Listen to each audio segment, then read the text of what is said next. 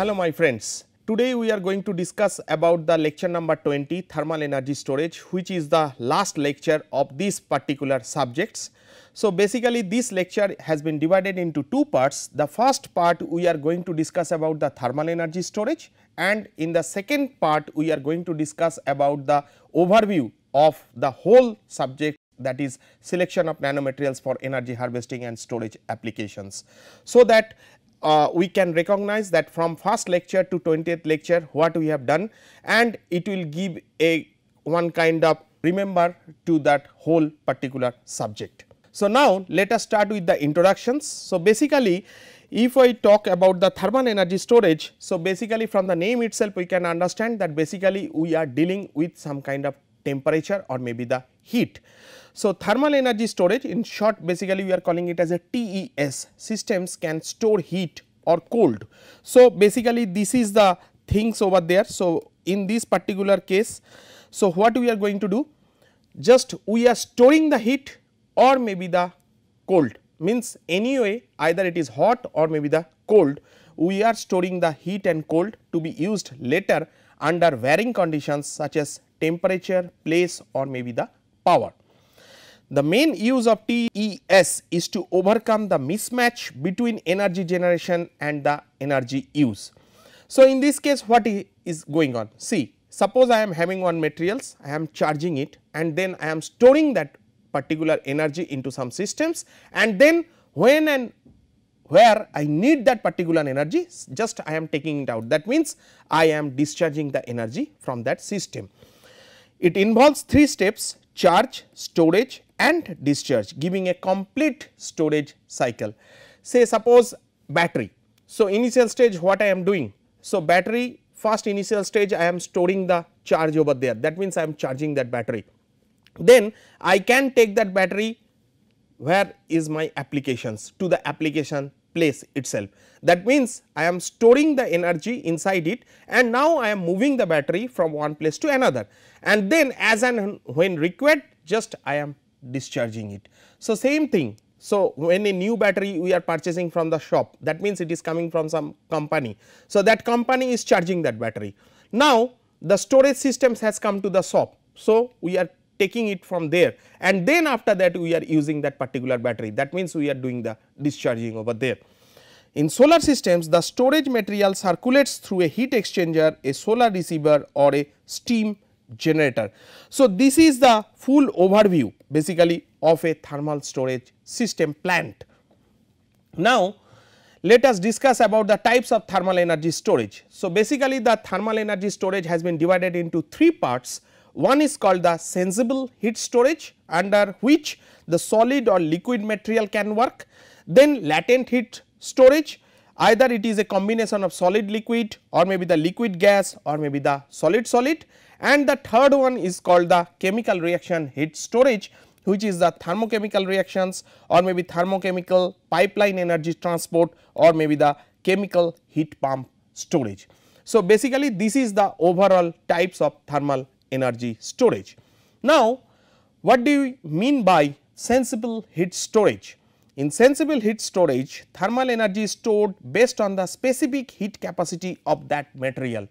So, whatever the materials we are going to choose, that material should have high specific heat capacity. That is the prime requirement for any kind of material, what material we are going to use for sensible heat storage system. Here the temperature of the material varies and does not undergo any phase transformation during charging or discharging cycle. Say I can give you one example like stainless steel. Say suppose stainless steel at 723 degrees centigrade, it is having one phase. If I raise the temperature up to 900 or maybe 930 degrees centigrade, it can transform to other phase. That material should not be acceptable in this particular stage, because when I am hitting that particular materials, it should not change, because when the phase change will be taking place, the whole material physical properties is going to be changed. Suppose in one phase the material is having a very good thermal resistance property or maybe the wear resistant property, then when I am changing the temperature, it is going to the another phase. So, basically that time the material physical properties will change, either the thermal properties will change or maybe wear coefficient can be changed. So, this should be discarded in this particular case. So, now what is the amount of energy stored that has been given by these particular equations, that is capital Q is equal to integral Ti to Tf mCp dt. So, where Ti and Tf are the initial and final temperature. So, I do not know that what is Ti and what is the Tf, maybe the difference is too much in between Ti and Tf. So, that is why I am telling in between Ti and Tf material should not change its phase. Now, m is the mass of heat storage medium and Cp is nothing but the specific heat, that is joule per kg Kelvin. So, now energy storage depends on amount of storage materials because it directly depends upon m value. Specific heat of the material or maybe the medium, that is called the Cp, and difference between the change in temperature, which is nothing but the Ti and the Tf, that means initial temperature and the final temperature. Now, criteria to choose the material for sensible heat storage, that means what should be the material properties, based on that we can choose the material for these particular thermal energy storage systems. So, like the material should have high specific heat, long term stability, non toxic, because I am changing the temperature, it should not produce any kind of gases over there, unaffected by contaminants, that means it should not react with some kind of doping materials or maybe impurities, and it should be very cheap.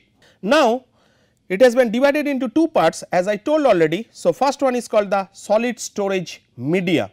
So, solid TES materials such as sand, bricks, concrete and rock are used for both low and high temperature applications. The advantages of solid storage materials are low cost, no boiling point, that means of course, it is having some boiling point or maybe without boiling point, but the boiling temperature is too high, and before that our TF should be finished. Then freezing and leakage during operations. However, the disadvantages include microbial activity due to heat and moisture and require higher volume for storing thermal energy, that means M mass should be into the higher scale. Thermal properties of various solid storage media depend on various parameters such as size, shape, porosity and the material. Next, examples like sand rock materials, reinforced concretes, magnesia fire bricks. So, these all are the examples. Next is called the liquid storage media, that means here we are going to use some kind of liquid materials, and nowadays you can see that we are adding so many nanofillers or maybe the nanomaterials with that liquid, or sometimes we are calling it as a nanofluid also. They are having a very high absorbing capability, so that the high temperature can move from one place to another. So, among liquids, water is the best and most commonly used storage medium at low temperature. Yes, because the water boiling point is 100 degrees centigrade. So, the range is around 25 to 90 degrees centigrade. The other substitutes for water are petroleum based oils, liquid sodium and the molten salts, but the problem is that maybe some petroleum products can generate the toxic gases at high temperature. Nanomaterials in liquid storage media to be specific nanofluid, as I told already, nanofluid is nothing but the nanofiller reinforced fluid. The fluid itself is not into the nanoscale, fluid is fluid, but we are adding certain kind of nanofillers over there, is a class of HTF obtained by dispersing nano-sized particles, fibers, tubes in the conventional base fluids such as water, ethylene glycol or maybe the engine oil.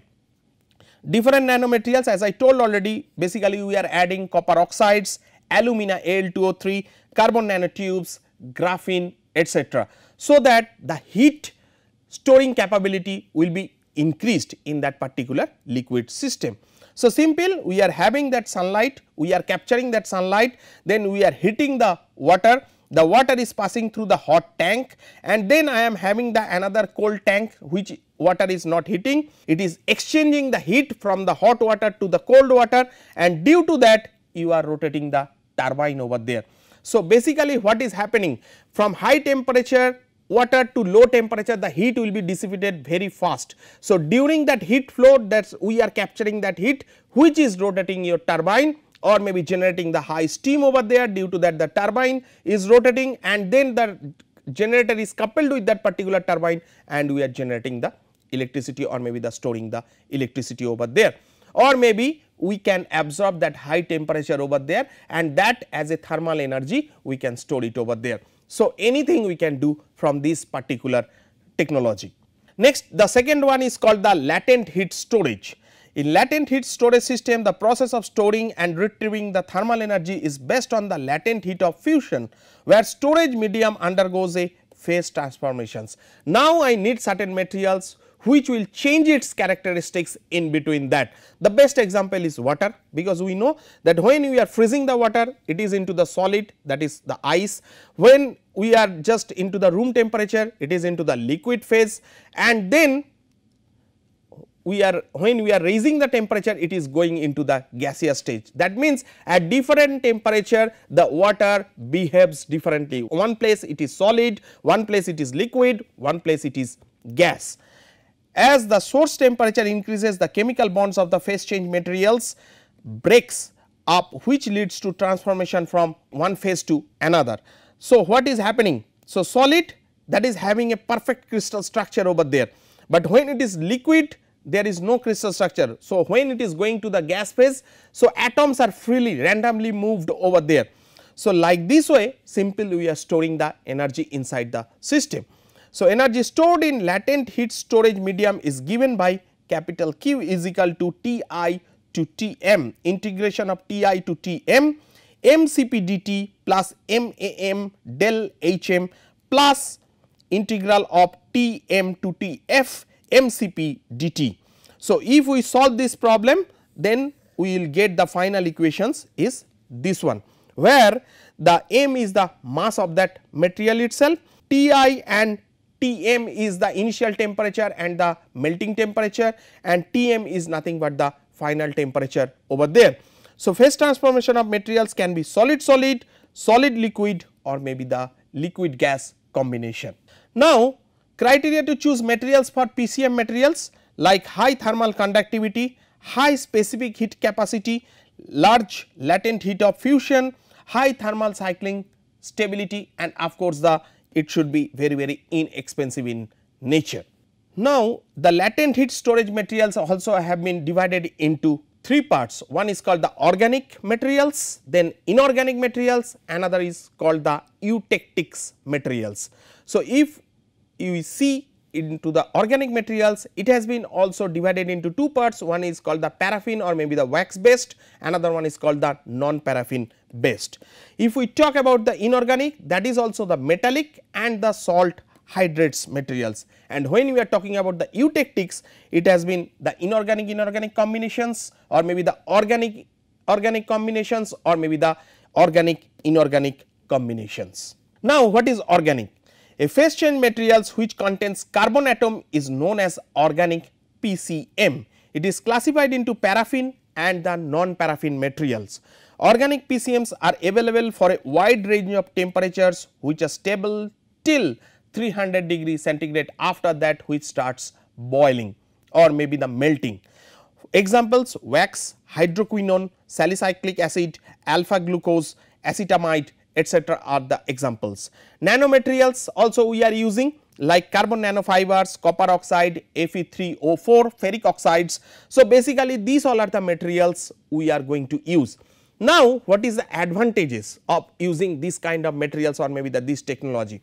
Because this kind of materials are chemically stable, it is having a high heat of fusions and no tendency of super cooling. So, these all are the advantage, but of course, it is having certain kind of disadvantages also. What are those? It is having very low thermal conductivity, mild corrosive in nature, and the material cost is too high. Next, we are going to discuss about the inorganic type of materials. Inorganic PCMs are materials which consist of salt hydrates, nitrates, and the metallics.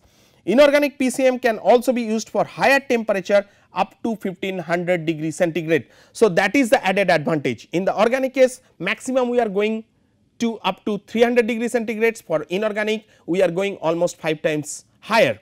So, examples is sodium nitrate, sodium chloride, magnesium bromide, potassium nitrate. So, these all are the material examples.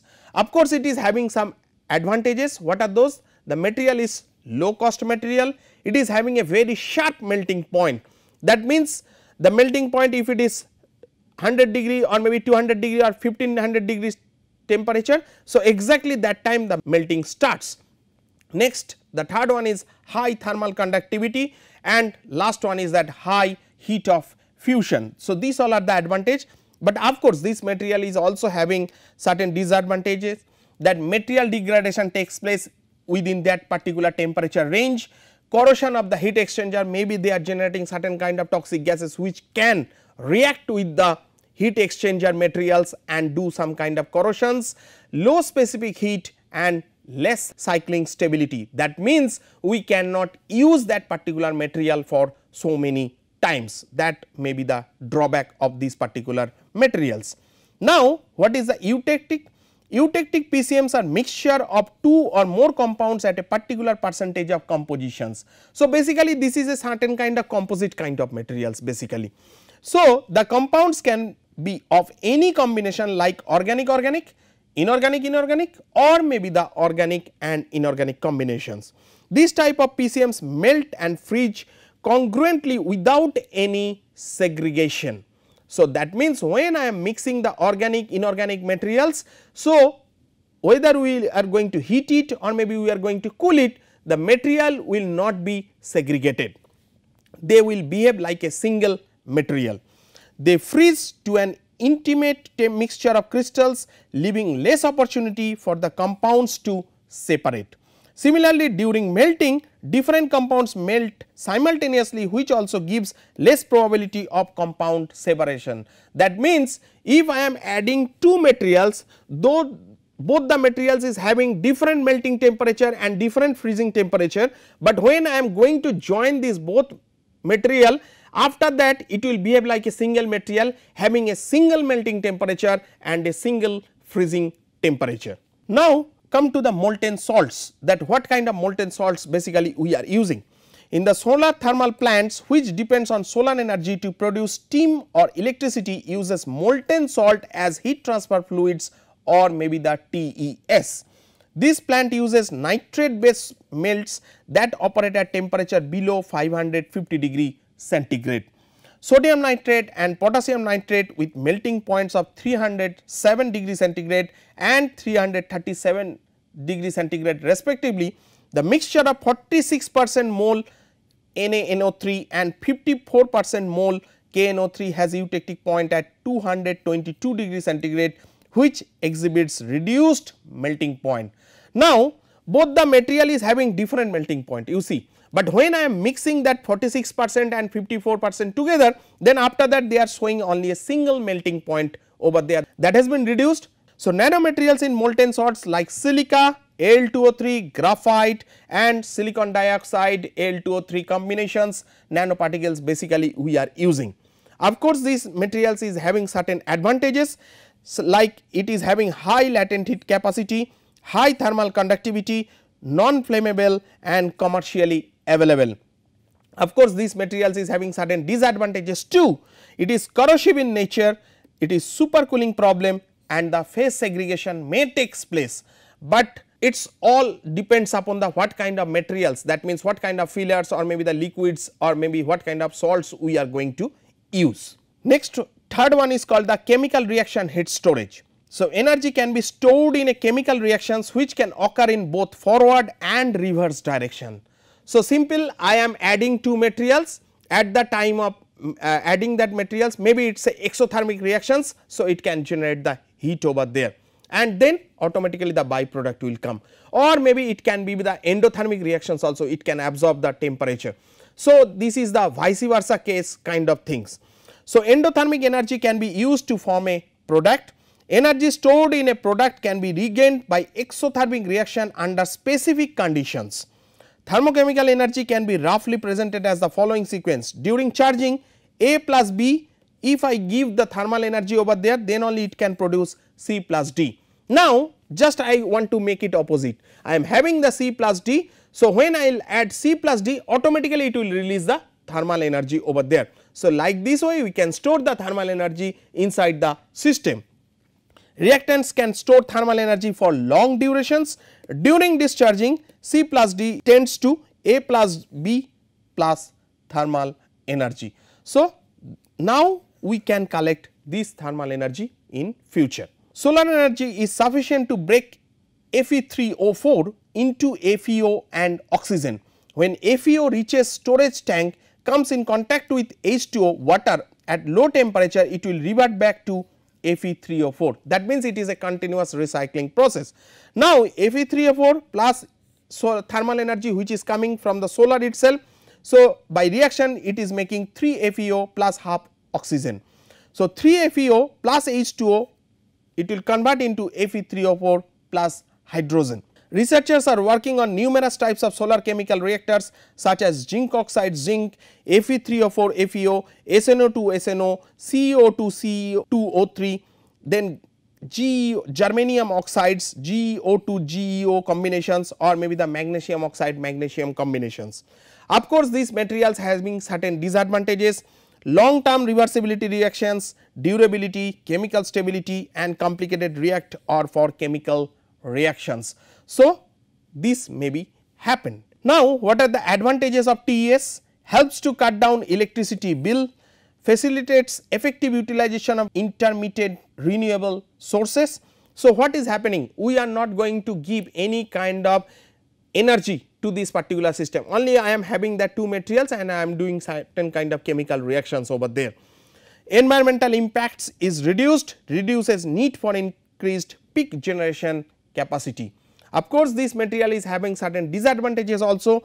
It is having some additional cost and complexity, additional infrastructure and space requirements are highly required. Where we are applying this kind of technology? So, generally for the food packaging, isothermal water bottles, transport of blood and organs, solar energy storage, air conditioning and the industrial waste heat recovery. So, these all are the places basically we are using this particular technology. Now, let us come to the second part of this particular lecture, just where we are going to provide you the glimpse that what we have covered from our first lecture to the 20th lecture.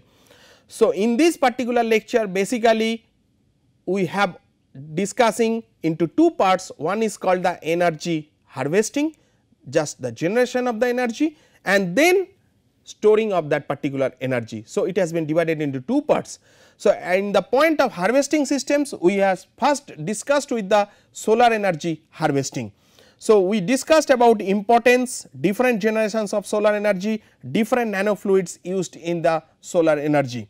First generation solar cells are wafer based, whereas second and third generation solar cells are thin film based.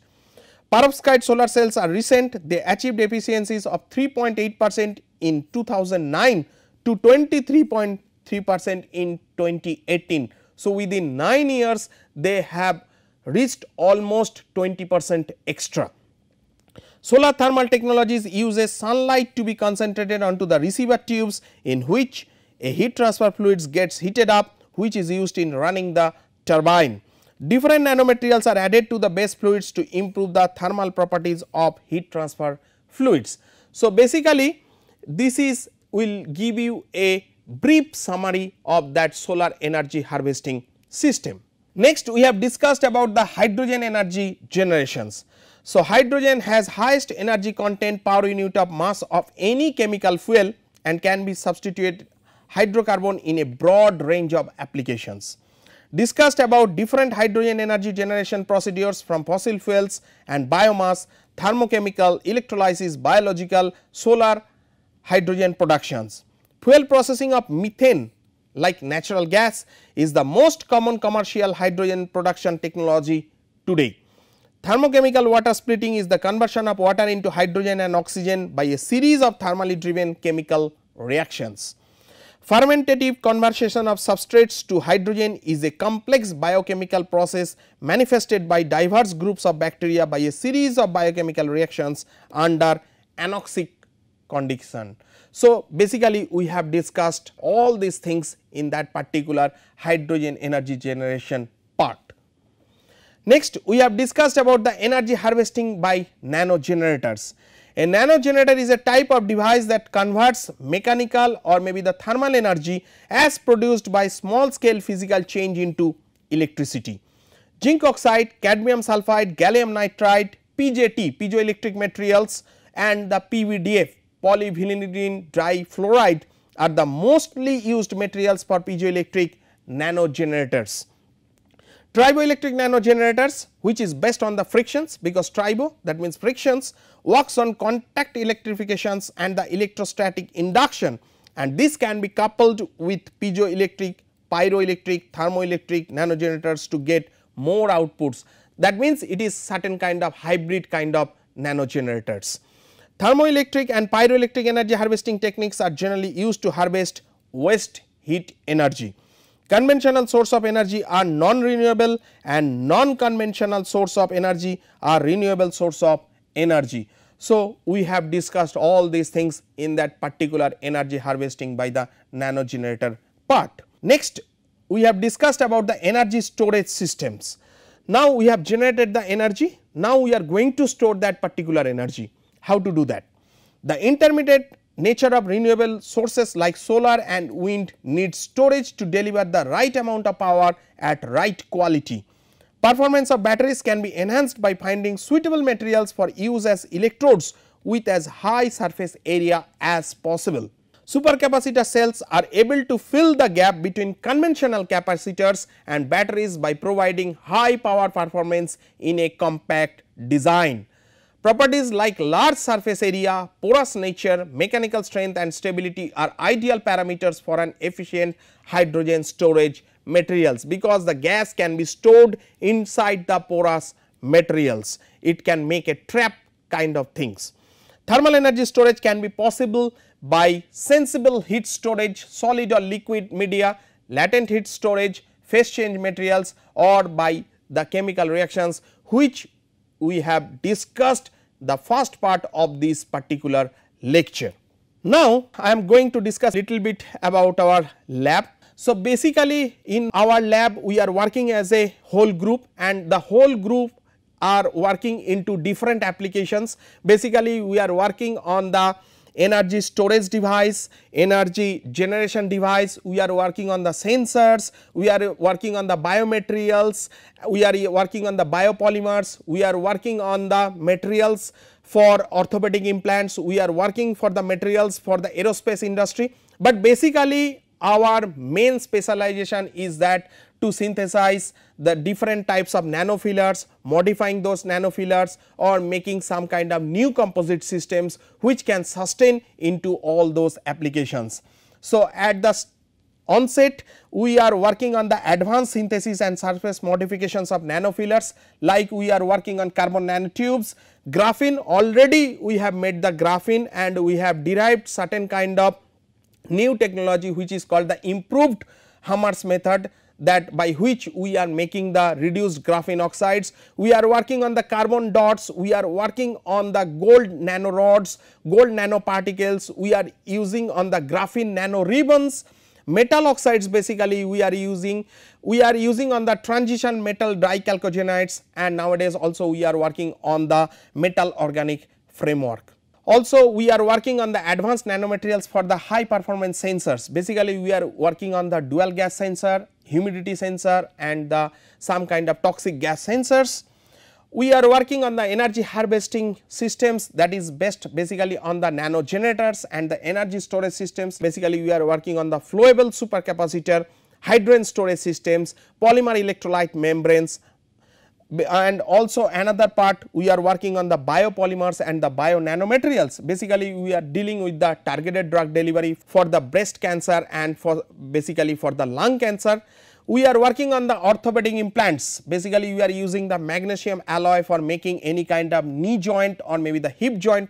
We are working on the barrier and the food packaging systems. So basically we can keep the food for a longer time, and overall basically we are working on the blending characterizations and compatibilizations of polymer and metal matrix nanomaterials for the advanced applications. We did certain work on the aerospace applications, that for the aluminum metal matrix composites we did work certain kind of polymeric nanocomposites basically for the automotive parts like car bumpers or maybe that car bonnet systems. So, basically this is the website where you can get the informations about our lab and actually what we are doing, and also you can get certain kind of publications details over there, and it will give a whole summary of our particular lab. So, this is basically the group members. So, as a team basically we are working all together. So, there is nothing like any hierarchy over there. So, being a team member basically we are working. So, now our group consists almost like 14 to 15 people. So, basically we are working together and we are trying to do this kind of research. Thank you very much for your patience.